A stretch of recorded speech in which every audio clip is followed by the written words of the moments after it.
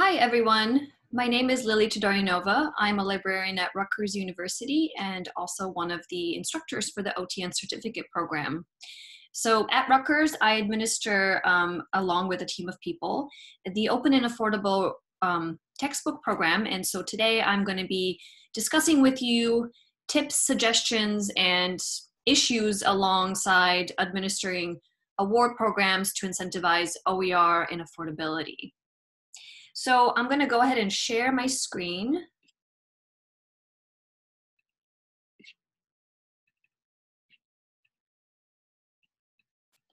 And I promise to keep this video as brief as possible. So we're going to start. And actually, before I start, I do want to just make a obvious note here to say that this is a really tough time to talk about giving out monetary awards. I know that in many institutions, including my own, we're grappling with a lot of budgetary cuts and real critical issues right now. And so I just want to say that and acknowledge it, and also tell you that in this presentation, I will be highlighting some awards that are not necessarily monetary, because I do feel like they will be much more prominent going forward, at least for the short term. And I just want to make this as relevant to you guys as possible as you're writing your action plans.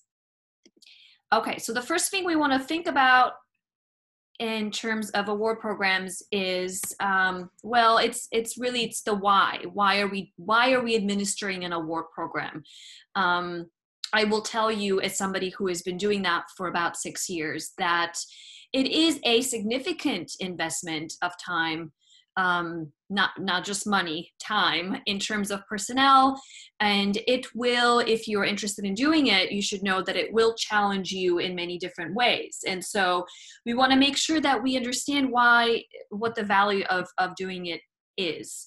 So I would definitely say that the type of institution that you're in matters. Okay, so you want to start thinking about that. In a large university like my own, spreading the word about something like OER and affordability in itself is a huge undertaking and a huge challenge. And so having an award to start conversations with as you go to faculty meetings, it is really helpful to have that.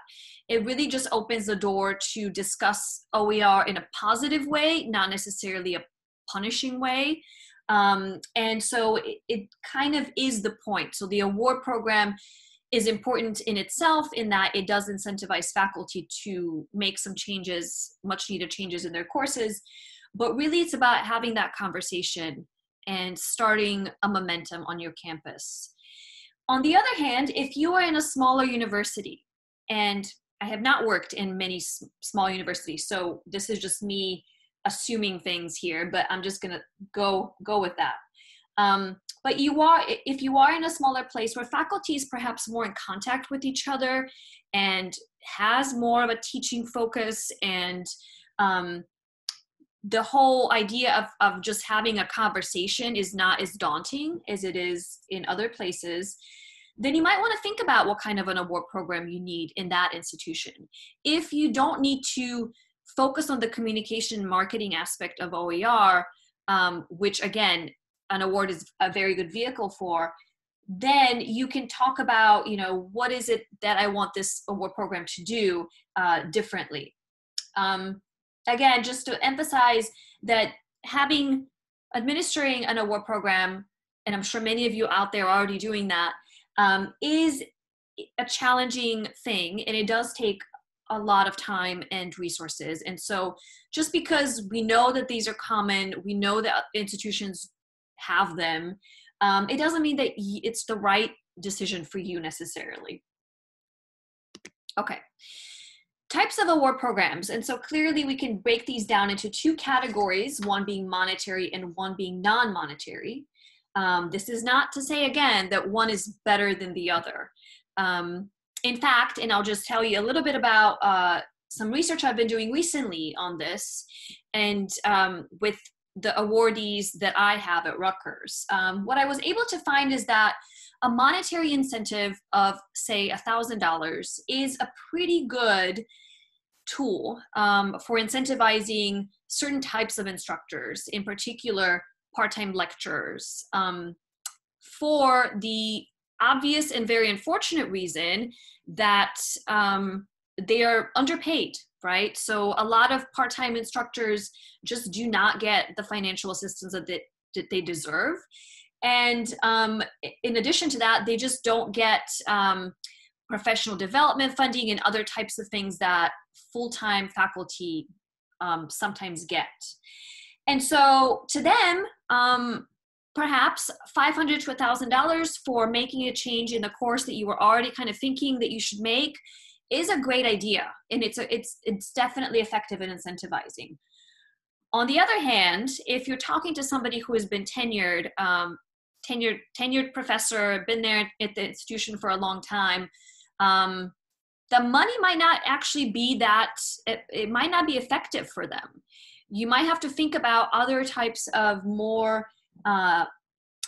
customized sort of incentives to build into your program so that you are capturing the wide variety of instructors that we know actually work at universities, because there are definitely a lot of different types of them, right? So if you are putting in some money to your award program, how much should you do? You know, typically I see these as up to $1,000 for something like a course redesign. I do not know why $1,000 is the magic number in this context. I would guess that it's a nice round number, and it's not too big, it's not too little, right? So that would be my guess. I do like the idea of having a more array of monetary rewards. So, you know, depending on maybe the complexity of the project. And so you can open up to something like 250, say, to 2,000 or something, depending on what it is that the faculty member is actually doing to redesign these courses. So that's something to think about. And then, of course, we have the non-monetary category, which is a big category with a lot of possibilities, and I feel like a lot of unexplored possibilities, in fact. And also, they're not mutually exclusive, right? So you could be running a typical course redesign award program and also build in some non-monetary awards to at least pilot them and see what works and what doesn't. So I'm going to be giving you some examples of these. There's some already on the slide in terms of what you could be doing with teaching recognition involving student support, which is a really critical aspect. Maybe working a little bit more with promotion and tenure on that aspect. But I will also be sharing a slide at some point, oh, there it is, with some actual concrete suggestions from places out there. And these are just, I mean, there's so many, it would be impossible for me to put them all in this presentation. But definitely reach out to me if you have any questions. These are the ones that I've highlighted. And you could see that the first three are monetary awards, the second are non-monetary awards. And again, this just gives you a better perspective about what it is that you could do with these. One final note on this subject before I move on is to be careful about the language that you're using. So in this presentation, I've already been using award programs. I started off the program that I'm running right now calling it a grant program. And I feel like a lot of us instinctively want to go there. But I think we want to be careful, and you definitely want to include some perspectives on what to call the program, because what I found out is that that term tends to be a little bit off-putting to certain types of faculty and also certain business administrators, because you know, for valid reasons, right? So the word grant is a very specific thing in academia. There's a lot of reporting requirements you have to do. There's a lot more oversight that you have to do. And the types of award programs that we typically see with OER that have to do with course redesigns typically don't necessarily fall into that category of a grant, which is why I've been using the word award.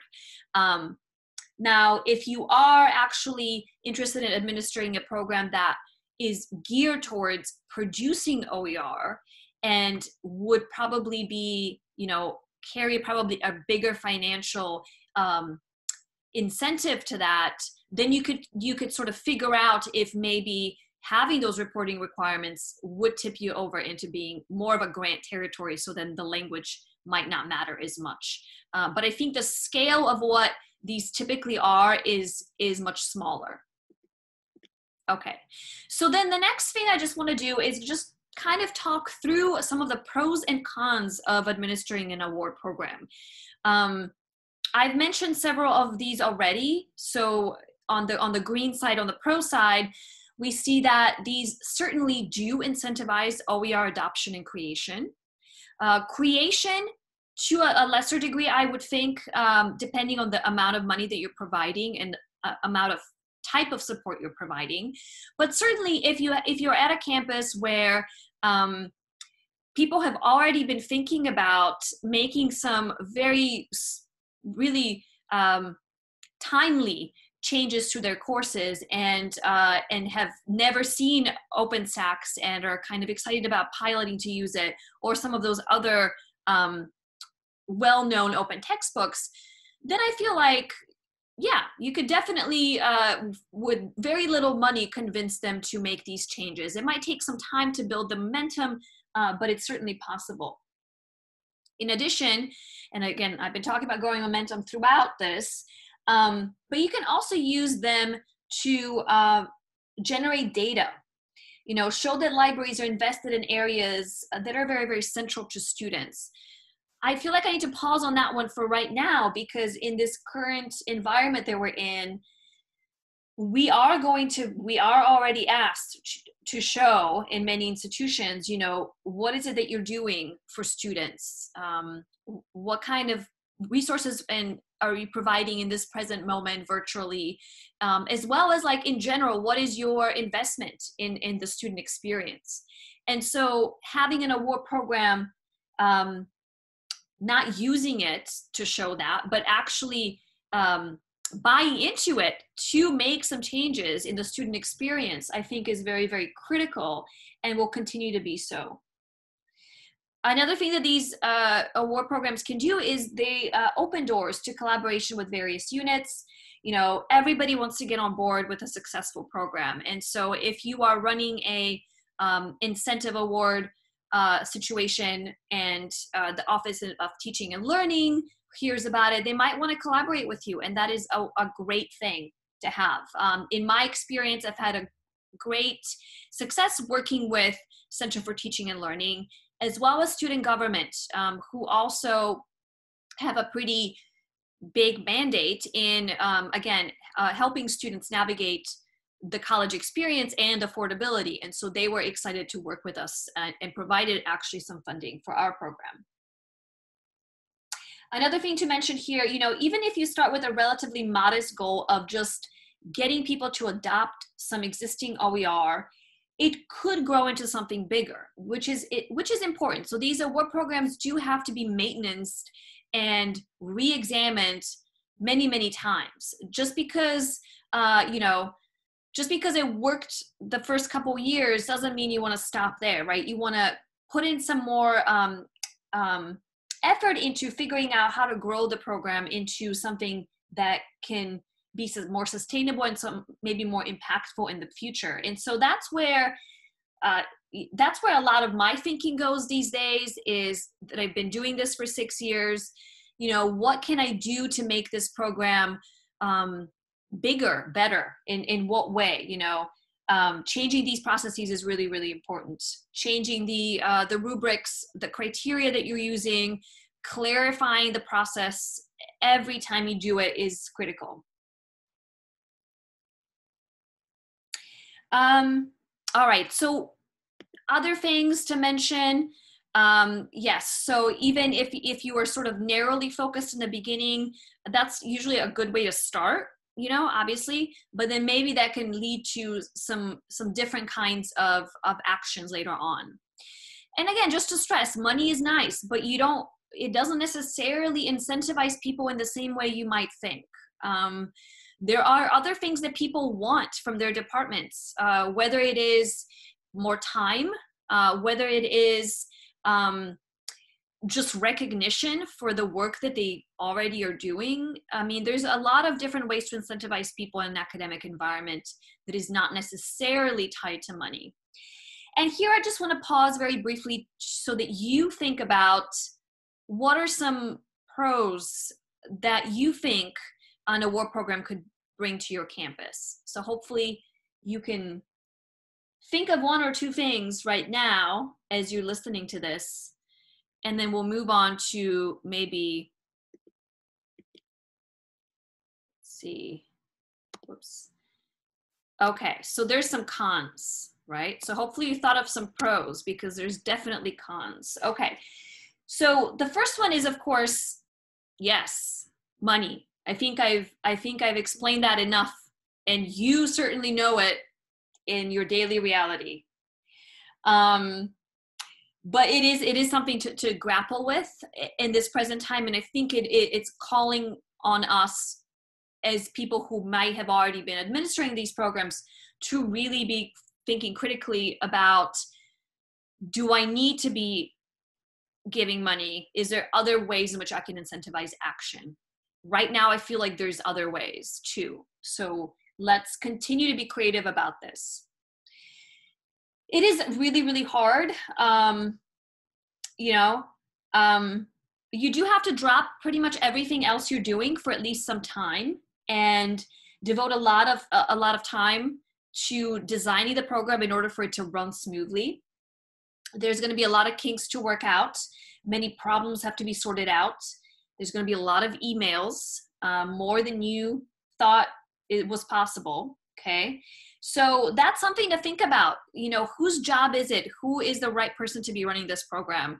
There isn't really a job, right? So like, we are librarians. We just do a lot of different things.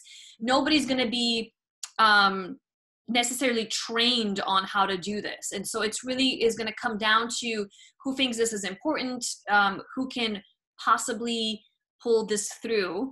And do you want like a stable group of people throughout time? Do you want to sort of add membership as it goes along? There's many different ways to do that, right? You're basically volunteering to enter the bureaucracy when you're doing this. Okay, so everything has to be very well documented. This, especially if money is involved, you are responsible to make sure that it's all the way it should be, that the projects that faculty is executing are, to the best of your knowledge, are being executed in that right way that they said. It's not that easy. And then you also have to say no to some great people. This is not something that we like to do, I think, in this profession, when we can avoid it. But saying no is half of the point, right? So you can't just award everybody, even if they're deserving in many other ways. You have to be sort of critical and stay with the outlines of the program that you have outlined for people, because if you, and this has happened to me, so we have definitely given some awards in the past, a faculty that were doing some of the affordable kind of work. So they were definitely making the course more affordable, not necessarily making it open. Thinking that if we award them for doing the work of affordability, we can have more conversations with them to build up into OER. It really didn't go that way. In fact, it went the other way, where they just kept applying over and over again for this award, and we eventually had to start saying no. But it was a tricky no, because they were awarded for doing the same thing to a different course, and so why are we saying no now and not then?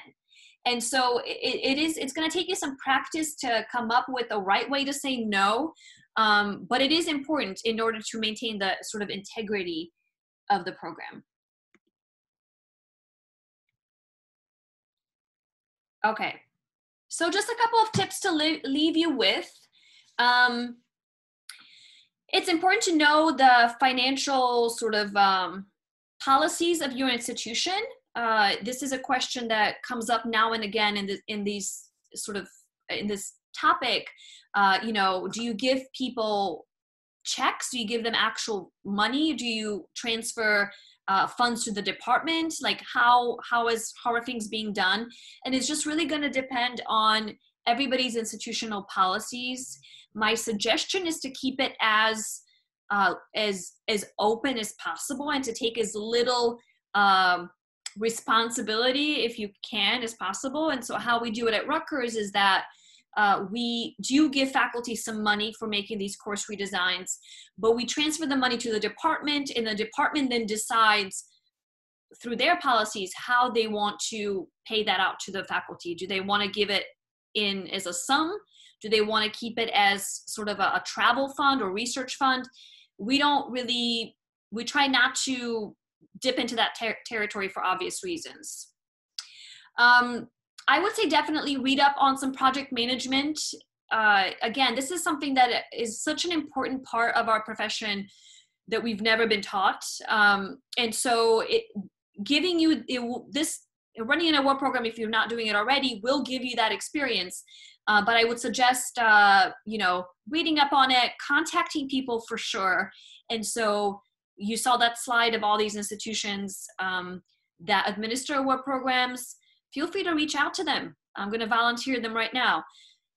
Reach out to me as well. I'm always more than happy to talk to anybody that's starting in this process, or anybody that has questions or thoughts about this process. I do think that you need to continuously revise the rubrics and criteria just to make it as focused as possible.